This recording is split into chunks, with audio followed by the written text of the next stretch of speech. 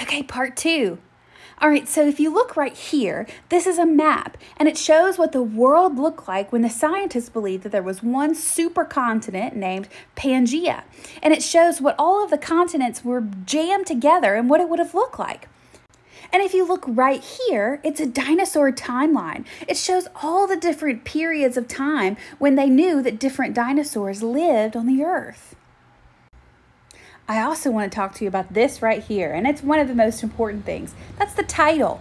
What is a dinosaur? And if we look at our title, it's going to give us the best indication of what this article is going to be about. Okay, and the last thing I want to show you on this page is right here. These are captions that go along with the pictures here. Most dinosaurs were plant eaters, also called herbivores. For example, the Triceratops, which is that picture, was a plant eater.